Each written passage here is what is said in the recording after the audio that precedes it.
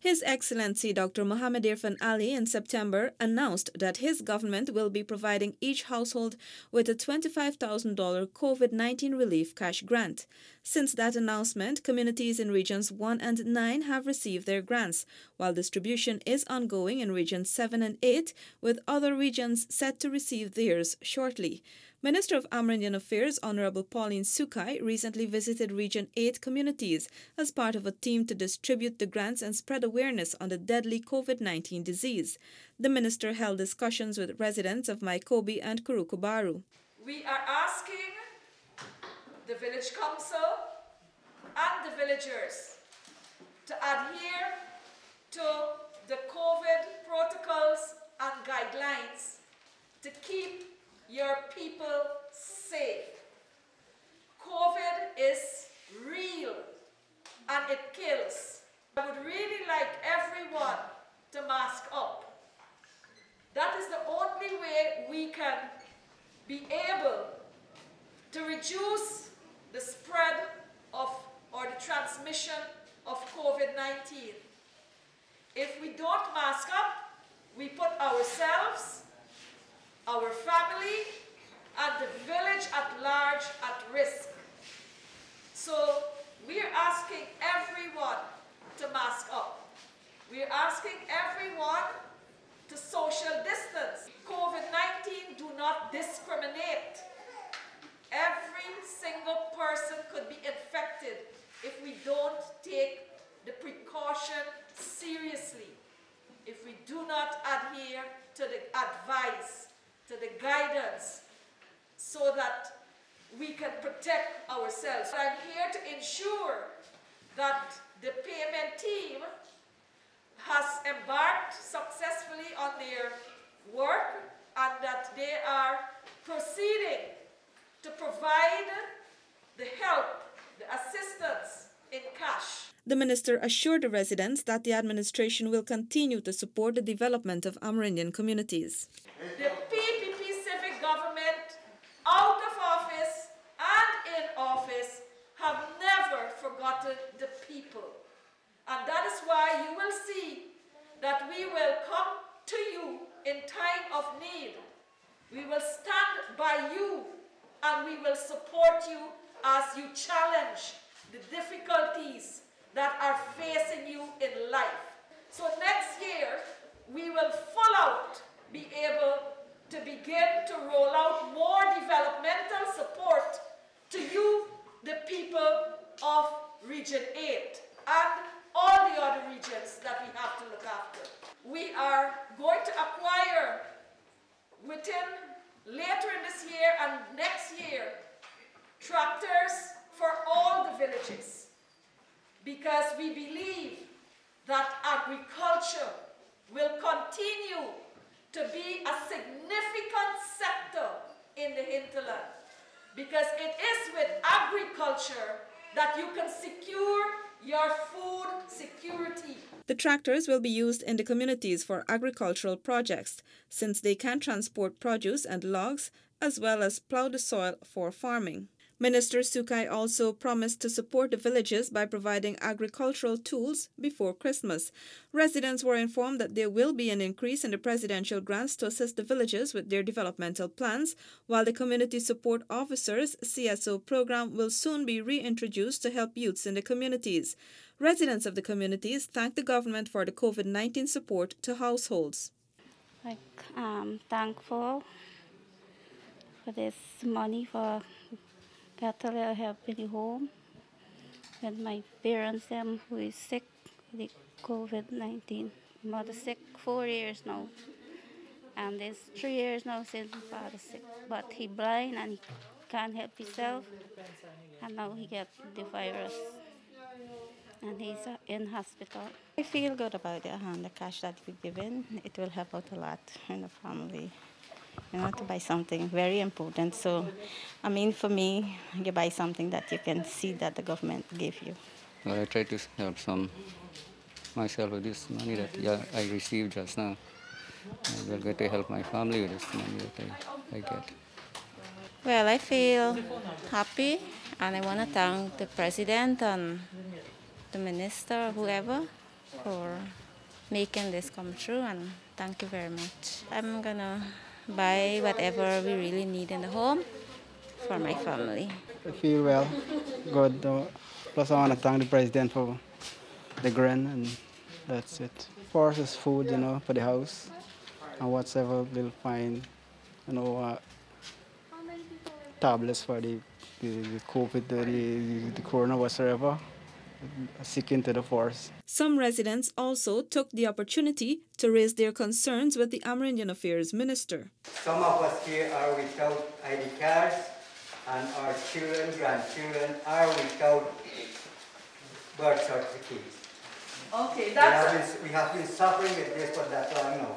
One resident also raised the issue of education delivery to children of Amerindian communities. The minister, while acknowledging the challenges, noted that there should be a community effort to assist the children. They are mostly hinterland villages that do not have internet, and where their internet is not working too well, that we have budgeted for worksheets to be printed and to be sent to every single school across the hinterland and the riverine communities. And the purpose for that, the teachers should know this, is for them, the parents and young people in the village, including the village council, to organize study groups under the tree, on the benabs, in the schools, wherever you can gather small groups of children where they will have space for social distancing, and they can wear a mask, and they can be guided along in completing the worksheets. So it's not for parents alone to grapple with the worksheet and their children, because many parents have not even completed primary school. And so some of them can't help their children enough. During her visit to Campbelltown, residents complained to Minister Sukhai that the current Tushau made a unilateral decision stopping them from mining and allowing only large-scale miners to operate. The minister then met with the representatives of the Guyana Geology and Mines Commission, GGMC, to discuss the matter. Mining in an Amerindian community, the approval comes from who?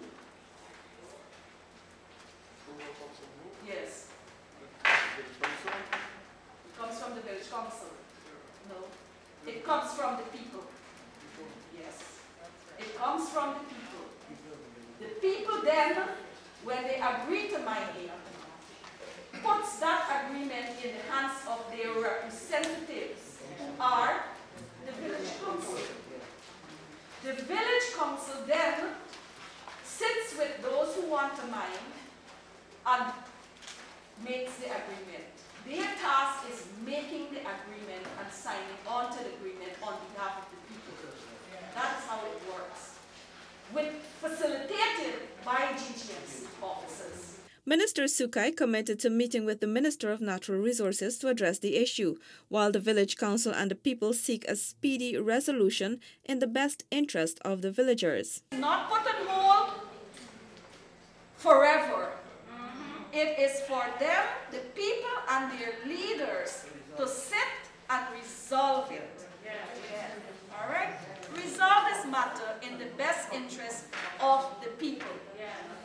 And when the people invite GGMC to the meeting that will discuss application for external miners or dredge owners, you guys will have to facilitate it according to the law. There's a bit of shout, and it will always have what you call it, issues. But it has to be done right. The people cannot be denied hustling, because our government has opened up mining as an essential sector so that our people can survive. But it must be done within regulations and correctly. So your part is regulation, but my part is the interest of the people. The Amerindian villagers living there should not be denied to hustle for their living. The minister pointed out that when villagers are not allowed to earn, it affects businesses in the area, especially if big miners decide to spend their money elsewhere. We cannot allow our economy to be stranglehold. We have to get the ordinary poor people back to normalcy, and that is what our government will support.